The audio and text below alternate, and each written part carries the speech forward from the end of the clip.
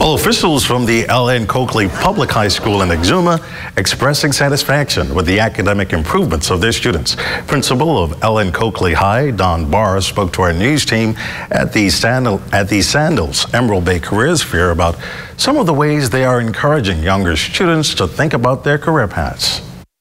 It has been a concentrated effort this year to make sure that we bring our ninth graders in particular to expose them to the various careers and opportunities that are available so that by the time they get into grade 10, they will have all of the options that are necessary for their path in terms of graduation as well as the workforce.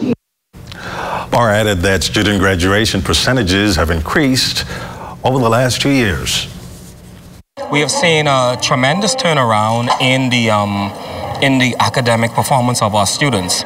In fact, our graduation rate has really significantly increased. We had a 100% graduation rate last year, and this year we're hovering somewhere at about 98%. And so it is because we have to be strategic in our planning to ensure that students understand that they must be not only well-rounded, but have a good grasp of what they want to do with their future, because life goes on after high school.